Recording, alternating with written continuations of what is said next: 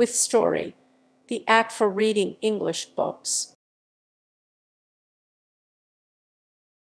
Chapter 1, Playing Pilgrims. Christmas won't be Christmas without any presents, grumbled Joe, lying on the rug. It's so dreadful to be poor, sighed Meg, looking down at her old dress. I don't think it's fair for some girls to have plenty of pretty things and other girls nothing at all, added little Amy, with an injured sniff. We've got father and mother, and each other, said Beth contentedly from her corner. The four young faces on which the firelight shone brightened at the cheerful words, but darkened again as Joe said sadly, "We haven't got father, and shall not have him for a long time." She didn't say perhaps never, but each silently added it, thinking of father far away, where the fighting was. Nobody spoke for a minute. Then Meg said in an altered tone, "You know the reason mother proposed not having any presents this Christmas was because it is going to be a hard winter for everyone. And she thinks we ought not to spend money for pleasure, when our men are suffering so in the army. We can't do much, but we can make our little sacrifices and ought to do it gladly." "But I am afraid I don't," and Meg shook her head, as she thought regretfully of all the pretty things she wanted. "But I don't think the little we should spend would do any good. We've each got $1, and the army wouldn't be much helped by our giving that. I agree not to expect anything from mother or you, but I do want to buy Undine and Cintran for myself." "I've wanted it so long," said Joe, who was a bookworm. "I planned to spend mine in new music," said Beth, with a little sigh which no one heard but the hearth brush and kettle holder. "I shall get a nice box of Faber's drawing pencils. I really need them," said Amy decidedly. "Mother didn't say anything about our money, and she won't wish us to give up everything. Let's each buy what we want, and have a little fun. I'm sure we work hard enough to earn it," cried Joe, examining the heels of her shoes in a gentlemanly manner. "I know I do, teaching those tiresome children nearly all day, when I'm longing to enjoy myself at home," began Meg, in the complaining tone again. "You don't have half such a hard time as I do," said Joe. "How would you like to be shut up for hours with a nervous, fussy old lady, who keeps you trotting, is never satisfied, and worries you till you're ready to fly out the window or cry? It's naughty to fret, but I do think washing dishes and keeping things tidy is the worst work in the world. It makes me cross, and my hands get so stiff, I can't practice well at all." And Beth looked at her rough hands with a sigh that anyone could hear that time. "I don't believe any of you suffer as I do," cried Amy. "For you don't have to go to school with impertinent girls, who plague you if you don't know your lessons, and laugh at your dresses, and label your father if he isn't rich, and insult you when your nose isn't nice." "If you mean libel, I'd say so, and not talk about labels as if Papa was a pickle bottle," advised Joe, laughing. "I know what I mean, and you needn't be satirical about it. It's proper to use good words and improve your vocabulary," returned Amy with dignity. "Don't peck at one another, children. Don't you wish we had the money Papa lost when we were little, Joe, dear me? How happy and good we'd be if we had no worries," said Meg, who could remember better times. "You said the other day you thought we were a deal happier than the King children, for they were fighting and fretting all the time, in spite of their money." "So I did, Beth. Well, I think we are. For though we do have to work, we make fun of ourselves, and are a pretty jolly set, as Joe would say." "Joe does use such slang words," observed Amy, with a reproving look at the long figure stretched on the rug. Joe immediately sat up, put her hands in her pockets, and began to whistle. Don't, Joe, it's so boyish. That's why I do it. I detest rude, unladylike girls. I hate affected, niminy-piminy chits. Birds in their little nests agree, sang Beth, the peacemaker, with such a funny face that both sharp voices softened to a laugh, and the pecking ended for that time. Really, girls, you are both to be blamed, said Meg, beginning to lecture in her elder sisterly fashion. You are old enough to leave off boyish tricks, and to behave better, Josephine. It didn't matter so much when you were a little girl, but now you are so tall, and turn up your hair, you should remember that you are a young lady. I'm not. And if turning up my hair makes me one, I'll wear it in two tails till I'm 20, cried Jo, pulling off her net, and shaking down a chestnut mane. I hate to think I've got to grow up, and be Miss March, and wear long gowns, and look as prim as a china aster. It's bad enough to be a girl, anyway, when I like boys' games and work and manners. I can't get over my disappointment in not being a boy. And it's worse than ever now, for I'm dying to go and fight with Papa. And I can only stay home and knit like a poky old woman. And Jo shook the blue army sock till the needles rattled like castanets, and her ball bounded across the room. Poor Jo! It's too bad, but it can't be helped. So you must try to be contented with making your name boyish, and playing brother to us girls, said Beth, stroking the rough head with a hand that all the dishwashing and dusting in the world could not make ungentle in its touch. As for you, Amy, continued Meg, you are altogether too particular and prim. Your airs are funny now, but you'll grow up an affected little goose if you don't take care. I like your nice manners and refined ways of speaking, when you don't try to be elegant. But your absurd words are as bad as Joe's slang. If Joe is a tomboy and Amy a goose, what am I, please? Asked Beth, ready to share the lecture.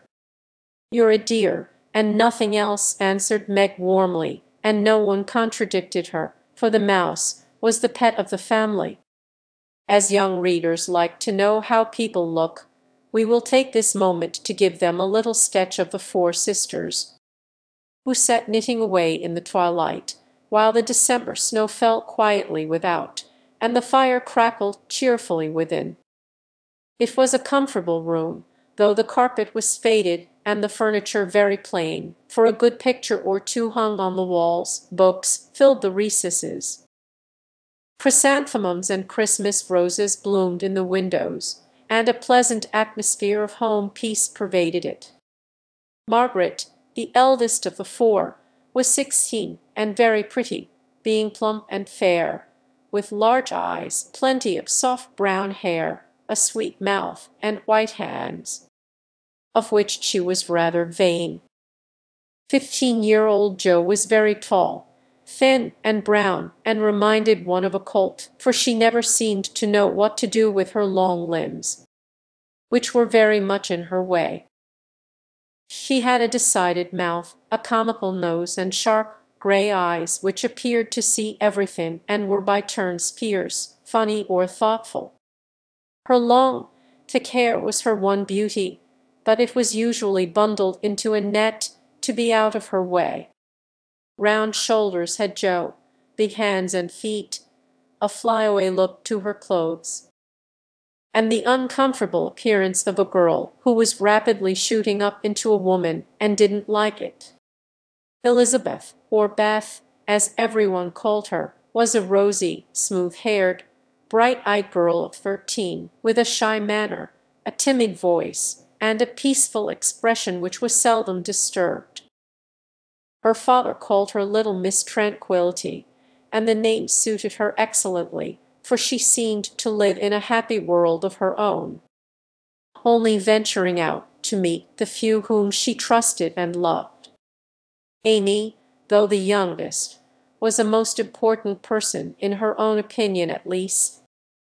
a regular snow maiden, with blue eyes, and yellow hair curling on her shoulders, pale and slender, and always carrying herself like a young lady mindful of her manners. What the characters of the four sisters were we will leave to be found out. The clock struck 6, and, having swept up the hearth, Beth put a pair of slippers down to warm. Somehow the sight of the old shoes had a good effect upon the girls, for mother was coming, and everyone brightened to welcome her. Meg stopped lecturing, and lighted the lamp. Amy got out of the easy chair without being asked. And Jo forgot how tired she was as she sat up to hold the slippers nearer to the blaze. They are quite worn out. Marmee must have a new pair. I thought I'd get her some with my dollar, said Beth. No, I shan't, cried Amy. I'm the oldest, began Meg, but Jo cut in with a decided.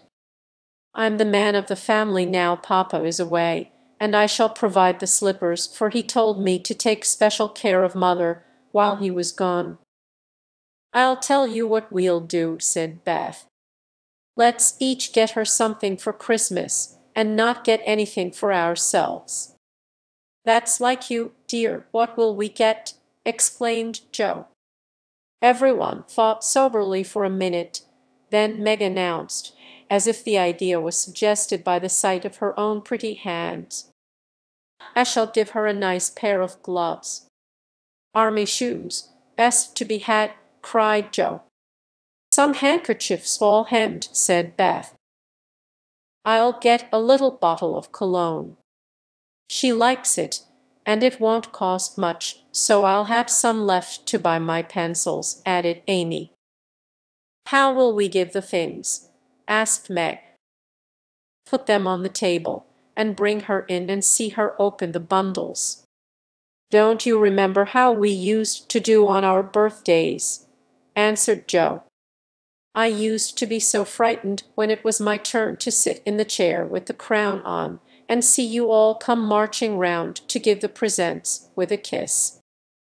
I liked the things and the kisses, but it was dreadful to have you sit looking at me while I opened the bundles, said Beth, who was toasting her face and the bread for tea at the same time.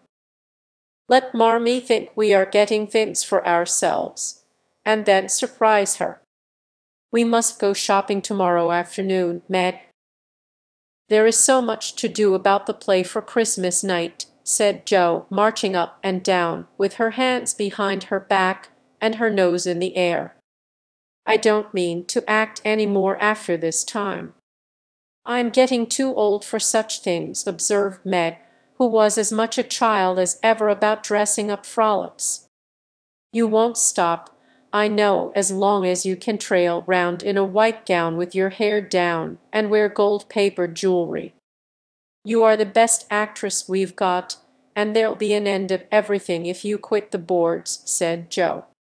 We ought to rehearse tonight. Come here, Amy, and do the fainting scene, for you are as stiff as a poker in that. I can't help it. I never saw anyone faint, and I don't choose to make myself all black and blue, tumbling flat as you do. If I can go down easily, I'll drop. If I can't, I shall fall into a chair and be graceful. I don't care if Hugo does come at me with a pistol, returned Amy, who was not gifted with dramatic power, but was chosen because she was small enough to be borne out shrieking by the villain of the piece. Do it this way. Clasp your hands so, and stagger across the room, crying frantically, Rodrigo, save me, and away went Jo with a melodramatic scream which was truly thrilling. Amy followed, but she poked her hands out stiffly before her, and jerked herself along as if she went by machinery. And her "oh" was more suggestive of pins being run into her than of fear and anguish. Jo gave a despairing groan, and Meg laughed outright, while Beth let her bread burn as she watched the fun with interest. It's no use. Do the best you can when the time comes, and if the audience laughs, don't blame me. Come on, Meg. Then things went smoothly, for Don Pedro defied the world in a speech of 2 pages without a single break. Hatter, the witch, chanted an awful incantation over her kettle full of simmering toads, with weird effect. Rodrigo rent his chains asunder manfully, and Hugo died in agonies of remorse and arsenic, with a wild pop, pop. "It's the best we've had yet," said Meg, as the dead villain sat up and rubbed his elbows. "I don't see how you can write and act such splendid things, Joe. You're a regular Shakespeare," exclaimed Beth, who firmly believed that her sisters were gifted with wonderful genius in all things.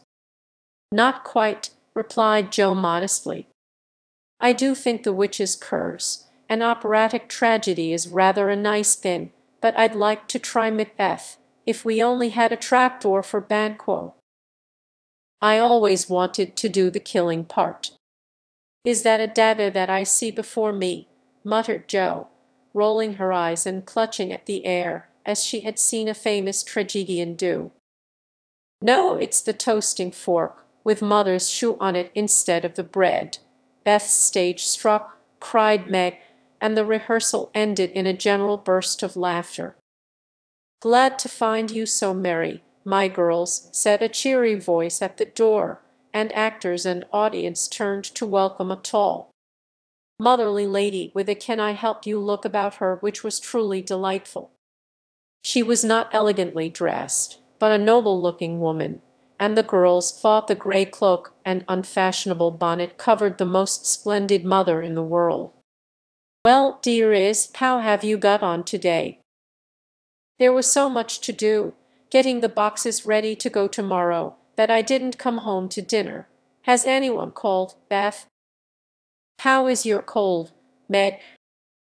"Joe, you look tired to death. Come and kiss me, baby." While making these maternal inquiries, Mrs. March got her wet things off, her warm slippers on, and sitting down in the easy chair, drew Amy to her lap, preparing to enjoy the happiest hour of her busy day. The girls flew about, trying to make things comfortable, each in her own way. Meg arranged the tea table, Joe brought wood and set chairs, dropping, overturning, and clattering everything she touched. Beth trotted to and fro between parlor kitchen, quiet and busy, while Amy gave directions to everyone as she sat with her hands folded. As they gathered about the table, Mrs. March said, with a particularly happy face, "I've got a treat for you after supper." A quick, bright smile went round like a streak of sunshine. Beth clapped her hands, regardless of the biscuit she held, and Joe tossed up her napkin, crying, "A letter, a letter! 3 cheers for father!" "Yes, a nice long letter. He is well, and thinks he shall get through the cold season better than we feared. He sends all sorts of loving wishes for Christmas, and an especial message to you girls," said Mrs. March, patting her pocket as if she had got a treasure there. "Hurry and get done. Don't stop to cork your little finger and simper over your plate, Amy," cried Joe, choking on her tea and dropping her bread, butter side down on the carpet in her haste to get at the treat. Beth ate no more, but crept away to sit in her shadowy corner and brood over the delight to come, till the others were ready. "I think it was so splendid in father to go as chaplain when he was too old to be drafted, and not strong enough for a soldier," said Meg warmly. "Don't I wish I could go as a drummer, a Vivan what's its name, or a nurse, so I could be near him and help him," exclaimed Joe, with a groan. "It must be very disagreeable to sleep in a tent, and eat all sorts of bad-tasting things, and drink out of a tin mug," sighed Amy. "When will he come home, Marmee?" asked Beth, with a little quiver in her voice. "Not for many months, dear, unless he is sick. He will stay and do his work faithfully as long as he can, and we won't ask for him back a minute sooner than he can be spared." Now come and hear the letter." They all drew to the fire, Mother in the big chair with Beth at her feet, Meg and Amy perched on either arm of the chair, and Joe leaning on the back, where no one would see any sign of emotion if the letter should happen to be touching. Very few letters were written in those hard times that were not touching, especially those which fathers sent home.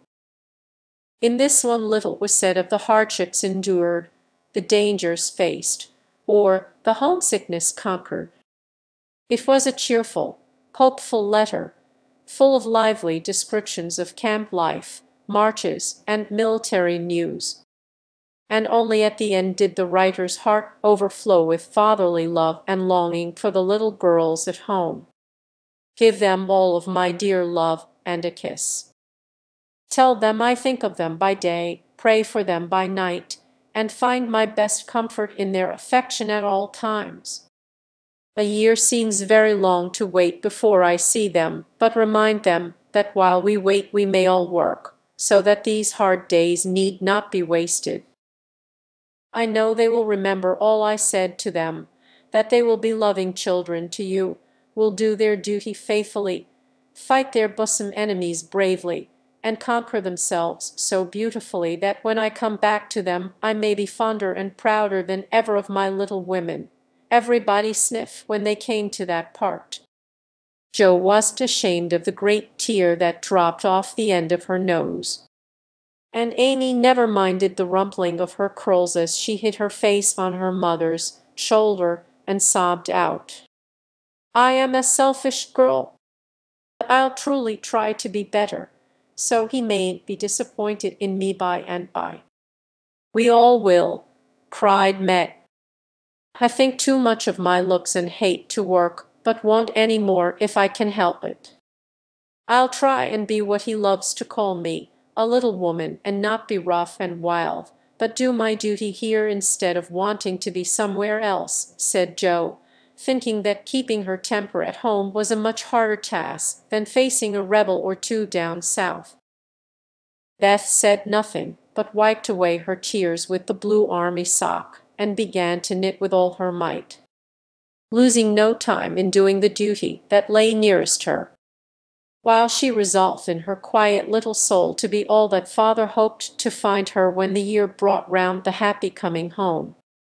Mrs. March broke the silence that followed Joe's words by saying in her cheery voice, "Do you remember how you used to play Pilgrim's Progress when you were little things? Nothing delighted you more than to have me tie my piece bags on your backs for burdens, give you hats and sticks and rolls of paper, and let you travel through the house from the cellar, which was the city of destruction, up to the housetop, where you had all the lovely things you could collect to make a celestial city. What fun it was, especially going by the lions, fighting Apollyon, and passing through the valley where the hobgoblins worked," said Joe. "I liked the place where the bundles fell off and tumbled downstairs," said Meg. "I don't remember much about it, except that I was afraid of the cellar and the dark entry, and always liked the cake and milk we had up at the top. If I wasn't too old for such things, I'd rather like to play it over again," said Amy, who began to talk of renouncing childish things at the mature age of 12. "We never are too old for this, my dear, because it is a play we are playing all the time in one way or another. Our burdens are here, our road is before us, and the longing for goodness and happiness is the guide that leads us through many troubles and mistakes to the peace which is a true celestial city. Now, my little pilgrims, suppose you begin again, not in play, but in earnest, and see how far on you can get before father comes home." "Really, mother, where are our bundles?"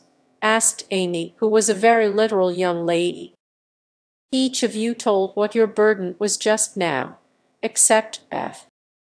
"I rather think she hasn't got any," said her mother. "Yes, I have. Mine is dishes and dusters, and envying girls with nice pianos, and being afraid of people." Beth's bundle was such a funny one that everybody wanted to laugh, but nobody did, for it would have hurt her feelings very much. "Let us do it," said Meg thoughtfully. "It is only another name for trying to be good, and the story may help us, for though we do want to be good, it's hard work, and we forget, and don't do our best. We were in the Slough of Despond tonight, and mother came and pulled us out as help did in the book. We ought to have our roll of directions, like Christian." "What shall we do about that?" asked Joe, delighted with the fancy, which lent a little romance to the very dull task of doing her duty. "Look under your pillows Christmas morning, and you will find your guidebook," replied Mrs. March. They talked over the new plan while old Hannah cleared the table. Then out came the 4 little work baskets, and the needles flew as the girls made sheets for Aunt March. It was uninteresting sewing, but tonight no one grumbled. They adopted Joe's plan of dividing the long scenes into 4 parts and calling the quarters Europe, Asia, Africa, and America, and in that way got on capitally, especially when they talked about the different countries as they stitched their way through them. At 9 they stopped work, and sang, as usual, before they went to bed. No one but Beth could get much music out of the old piano, but she had a way of softly touching the yellow keys and making a pleasant accompaniment to the simple songs they sang. Meg had a voice like a flute, and she and her mother led the little choir. Amy chirped like a cricket, and Joe wandered through the airs at her own sweet will, always coming out at the wrong place with a croak or a quaver that spoiled the most pensive tune. They had always done this from the time they could lisp. Crinkle, crinkle, ittle tar. And it had become a household custom, for the mother was a born singer. The first sound in the morning was her voice as she went about the house singing like a lark, and the last sound at night was the same cheery sound. For the girls never grew too old for that familiar lullaby. Discover more English books. Download with Story from the App Store.